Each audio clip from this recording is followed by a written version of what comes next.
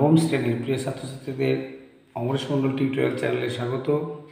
আজকে দেখো রায় Martin প্রশ্নবিত্রের third summative বা ফাইনাল এক্সামের তোমার 13 নম্বর স্কুল পর্যন্ত এর আগে উত্তর করে দিয়েছিলাম 1 থেকে 13। আজকে 14 নম্বর স্কুলের নাম শ্রী রামকৃষ্ণ শিক্ষালয় হাওড়া। যারা চ্যানেলে নতুন অবশ্যই চ্যানেলটি সাবস্ক্রাইব করবে, তাহলে আগামী দিনে বিভিন্ন স্কুলের ভিডিও তোমরা পেতে থাকবে, ফিজিক্যাল সায়েন্স বা অন্যান্য সাবজেক্ট ক্লাস 9-এর। তাহলে আজকে দেখো শুরু করছি। গ্রুপে সঠিক উত্তরটি নির্বাচন করে পূর্ণ বাক্যে লেখো। এম ভরের একটি বস্তু গতিশক্তি ই হলে ভরবেগ √m/2e, √2e/m, √2me, √3me। যেহেতু একটা অঙ্ক করে দেখায়, ভর হচ্ছে m, গতিশক্তি ই, তাহলে লেখা যায় ই সমান গতিশক্তির সূত্র কি, ই সমান ½ m²। এবার উপরে একটা এম দিয়ে গুণ করলাম, তাহলে m² v² লবকে, তাহলে হরেও এম দিয়ে গুণ করতে হবে, ঠিক আছে। তাহলে এবার কোণাকুণি গুণ করে নিই, তাহলে ই সমান মানে m² v² সমান 2me, তাহলে এম ভি ফার্স্ট ব্র্যাকেটে স্কোয়ার নিই, তাহলে 2me, তাহলে এম ভি মানে ভরবেগ √2me। তাহলে অ্যান্সার পেয়ে গেলাম ভরবেগ এম ভি সমান √2me, ঠিক আছে। তাহলে ফার্স্ট অ্যান্সার সি দাগ, √2me। এবার দেখো মন্দনের মাত্রিক সংকেত কী। মন্দন এবং ত্বরণের একই সংকেত হবে, মাত্রিক সংকেত, সেটা হচ্ছে L into T⁻⁻1 L²T, L into T⁻⁻2 LT। তাহলে এটা হবে L ইন্টু T⁻⁻2। ভিডিওটি সম্পূর্ণ দেখবে, স্কিপ করবে না। গ্রুপ এ গ্রুপ বি সমস্ত উত্তর করে দিচ্ছি। দেখো 3, কোশ্চেন নম্বর 3, 6C12 নিউক্লিয়াসটির নিউটন সংখ্যা কত? নিউটন সংখ্যা বের করতে গেলে তোমার ভর সংখ্যা থেকে পারমাণবিক সংখ্যা বাদ দিতে হবে। তাহলে n সমান ভর সংখ্যা 12, পারমাণবিক সংখ্যা 6, তাহলে বিয়োগ করলে কত হবে 6। তাহলে এটা উত্তর হবে 6 এ দাগ। তারপর দেখো 50% NaCl দ্রবণের 200 ml NaCl কত গ্রাম আছে? 150, 100, 50, 75। এটা জাস্ট ঐকিক নিয়ম, কিন্তু অঙ্ক এটা করে দেখাই। ধরো লিখবে, আর যদি 50% NaCl বলছে, তাহলে 100 ml মিলিলিটার NaCl দ্রবণে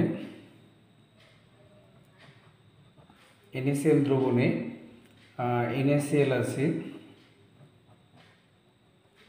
সমান 50 গ্রাম। তাহলে 1 মিলিলিটার NaCl দ্রবণে NaCl আছে 50/100। এবার বলে যে 200 মিলিলিটার NaCl দ্রবণে NaCl আছে, জাস্ট ওই নিয়ম 50/100 ইন্টু 200। তাহলে 0 কেটে গেল 100 গ্রাম।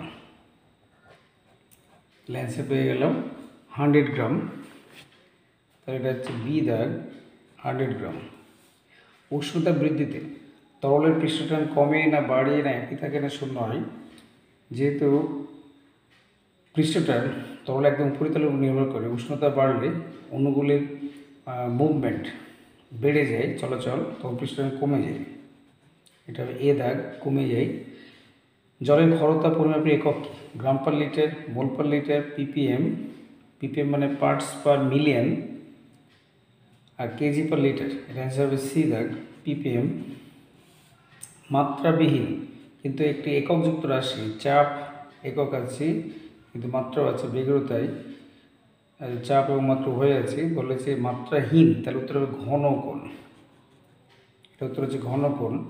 একটি স্প্রিংকে চাপ দিয়ে সংকুচিত করলে স্প্রিংটির স্থিতিশক্তি কমে বাড়ে একই থাকে, কোনটি নয়? স্থিতিশক্তি আস্তে আস্তে সঞ্চিত হয়, তার মানে চাপ সংকুচিত করলে স্থিতিশক্তি বেড়ে যায়। বি দাগ। এসআই পদ্ধতিতে ঘর্ষণ বলের একক কি? KG metre per second, KG square metre per second, KG metre per second square, KG metre second square. এটা হচ্ছে এসআই পদ্ধতিতে ঘর্ষণ বলের হচ্ছে নিউটন। আর 1 নিউটন মানে হচ্ছে 1 kg into 1 metre per second square.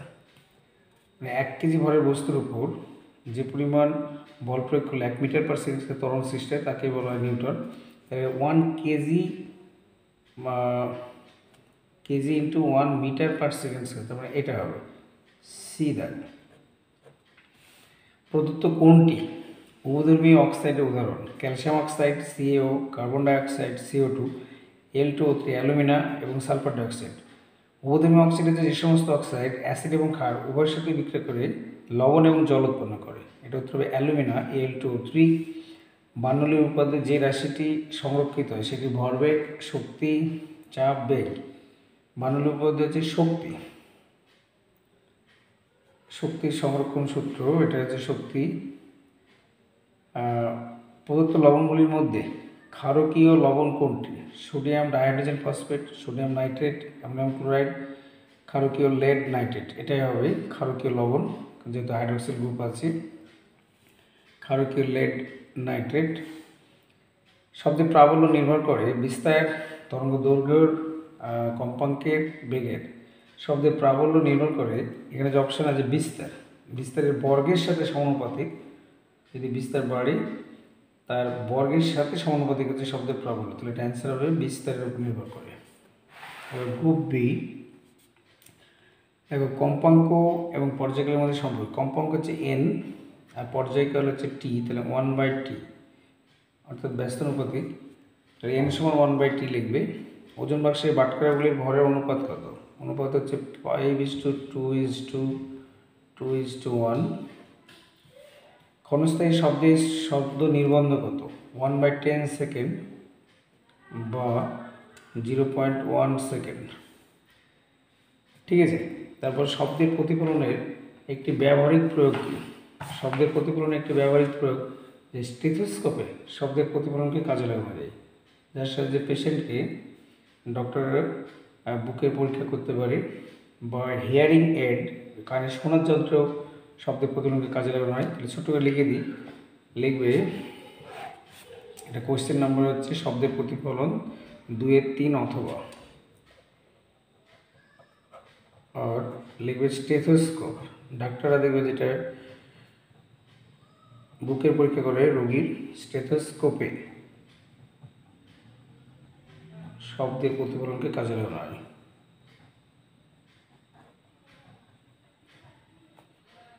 প্রতিফলনকে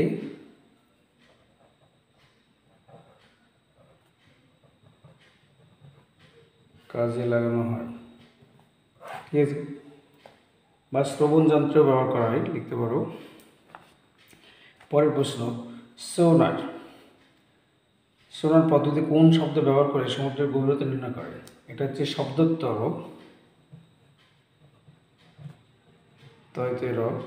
শব্দোত্তর শব্দ। 0°C বরফ এবং 0°C জলের মধ্যে কোনটি বেশি ঠান্ডা? মনে রাখবে 1 গ্রাম বরফকে 0°C উষ্ণতা থেকে 1 গ্রাম জলে পরিণত করতে ওই উষ্ণতা অর্থাৎ 0°Cতে 80 ক্যালোরির তাপ বেশি দিতে হয়, অর্থাৎ বরফ বেশি ঠান্ডা। 0°C বরফ বেশি ঠান্ডা, ঠিক আছে। PXOYRZ PQR এর পারমাণবিক গুরুত্ব দেওয়া আছে ABC হলে যৌগটির আণবিক ভর কত? তাহলে আণবিক ভর বের করতে গেলে তাহলে আণবিক ভর কত হবে অঙ্ক করে দেখাই। PXOY আর RZ PQR আণবিক, তাহলে যৌগটির আণবিক ভর, তাহলে একটা উদাহরণ দিই, সোডিয়াম কার্বনেট Na2CO3 প্রথমে আমরা কী করি 2 ইন্টু সোডিয়াম পারমাণবিক ভর, তাহলে এখানে x ইন্টু ফসফরাসের পারমাণবিক ভর হচ্ছে A, এটা হচ্ছে ওর হচ্ছে y ইন্টু B আর Z ইন্টু C। তাহলে আমরা লিখতে পারি AX plus BY plus CZ, এটা হচ্ছে যৌগটির আণবিক ভর, ঠিক আছে। তাহলে এটা লিখে দিই AX plus BY plus CZ। সত্য মিথ্যা 4 ডিগ্রি সি উষ্ণতায় জলের ঘনত্ব সর্বাধিক, কথাটি সত্য। তুলাযন্ত্র সুবিধে হওয়ার একটি শর্ত, তুলাযন্ত্রের দণ্ডের বাহু দুটি দীর্ঘ এবং হালকা হওয়া প্রয়োজন। তাহলে একটা শর্ত লিখে দিই। 1 নম্বর, তুলাদণ্ডের যে তুলাদণ্ড নিতে হবে তার বাহু দুটি দীর্ঘ হতে হবে, দীর্ঘ ও হালকা হওয়া প্রয়োজন, দীর্ঘ এবং হালকা হওয়া প্রয়োজন। এছাড়া তুলা পাত্র দুটিও হালকা হওয়া প্রয়োজন, সূচকটি লম্বা হওয়া প্রয়োজন। আরেকটাও লিখে দিই, সূচকটি লম্বা হওয়া প্রয়োজন।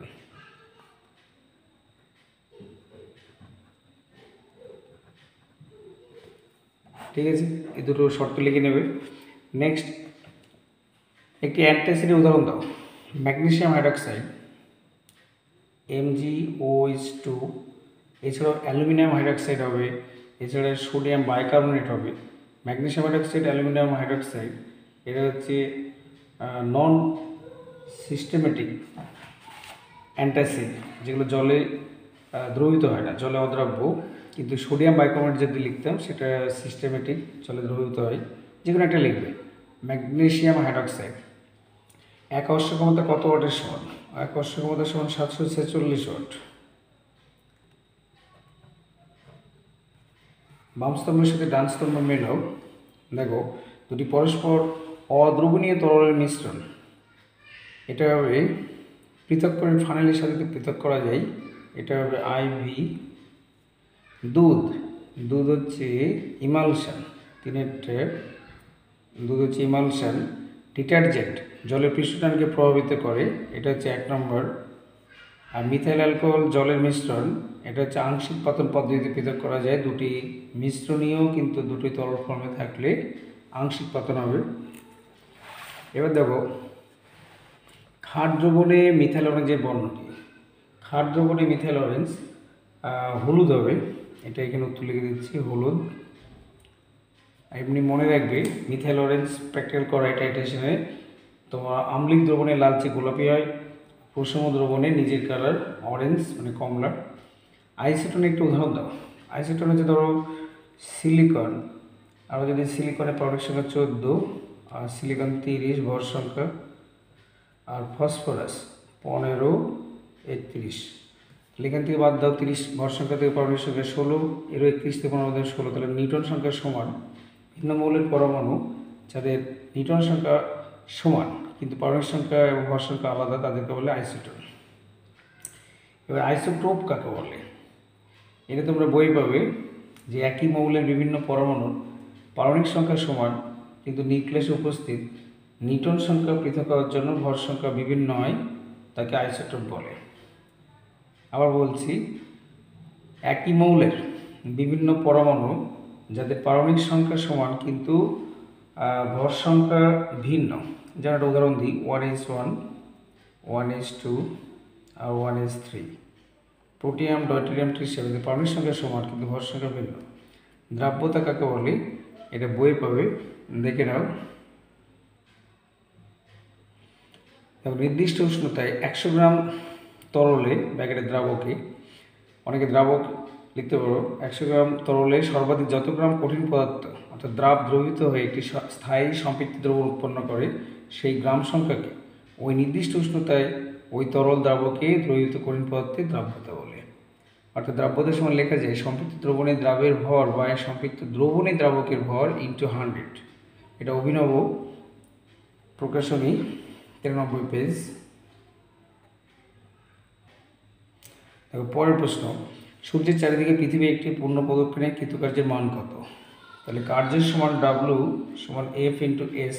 যেহেতু এটা পূর্ণ প্রদক্ষিণ করছে তাহলে স্মরণ হবে 0। যেখান থেকে শুরু করে আবার যদি আগের জায়গায় ফিরে আসি স্মরণ 0 হবে। তাহলে F যদি F-ই লিখলাম, স্মরণ 0, তাহলে 0 হয়ে গেল, অ্যান্সার হবে 0।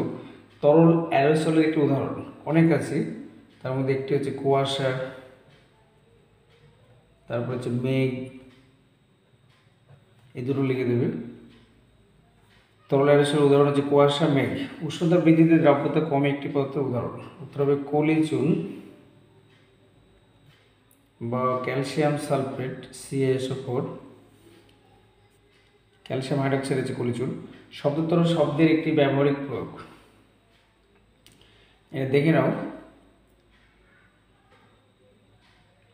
এখানে শ্রবণোত্তর ও শব্দতর শব্দের ব্যবহারিক প্রয়োগ, যে আল্ট্রাসোনোগ্রাফি করা হয়, USG আল্ট্রাসোনোগ্রাফি, শ্রবণোত্তর বা শব্দতর শব্দ তরঙ্গের কাজে লাগে মানুষের শরীরের ভিতরে যে লিভার, পিত্তথলি, বৃক্ক, অগ্নাশয় ইত্যাদি অভ্যন্তরীণ অঙ্গ সম্পর্কে আমরা জানতে পারি। নাম্বার 2 লিখবে জীবাণু ব্যাকটেরিয়ার প্রক্রিয়া। শ্রবণোত্তর তরঙ্গকে কাজে লাগিয়ে তরলের মধ্যে থাকা জীবাণু যেমন ব্যাকটেরিয়া, ভাইরাস ইত্যাদিকে সহজে ধ্বংস করা যায়। এই পদ্ধতি কাজে লাগিয়ে দুধ জাতীয় তরলকে সংরক্ষণ করা হয়। যে কোনো একটা পয়েন্ট আল্ট্রাসোনোগ্রাফি অথবা জীবাণু ধ্বংসে ব্যবহার করা হয়, লিখে দেবে। পরের প্রশ্ন, 36 গ্রাম H2তে অণুর সংখ্যা কত? এটার অঙ্ক দেখে নাও। ধরো মনে রাখবে জলের আণবিক ভর কত? H2 এর গ্রাম আণবিক ভর সমান সমান হাইড্রোজেন দুটো 2 × 1 যোগ 16 সমান সমান 18 গ্রাম। তাহলে 18 গ্রাম জলে অণুর সংখ্যা কত হবে? অ্যাভোগাড্রোর সংখ্যার মান কত? 6.022 ইন্টু 10⁻23। তাহলে 1 গ্রাম জলে অণুর সংখ্যা, তাহলে 6.022, এটা পয়েন্ট কিন্তু দশমিক, ইন্টু 10⁻23 বাই 18। তাহলে 36 গ্রাম জলে অণুর সংখ্যা তাহলে কত দ্বিগুণ হবে? 6.022 ইন্টু 10⁻23 ইন্টু 36 বাই 18, কেটে দিলাম 2 দিয়ে এটা গুণ করলে হবে 12.044 ইন্টু 10⁻23। আশা করি বুঝতে পেরেছ যে গ্রাম আণবিক ভরটা বের করবে, তত গ্রাম জলে অণুর সংখ্যা, অ্যাভোগাড্রোর সংখ্যা, একে কত 36, 18 জায়গায় যা হবে 36 দ্বিগুণ হবে। তাহলে এটা অ্যান্সার পেয়ে গেলাম 12.044 ইন্টু 10⁻23। দুটি দ্রবণের একটি pH 3 অপরটির pH 5, তাহলে কোনটি বেশি আম্লিক? যত pH এর মান কমবে, ধরো pH 5 আর pH 3, যার মান কম সেটা বেশি আম্লিক। তাহলে pH = 3, দ্রবণটি বেশি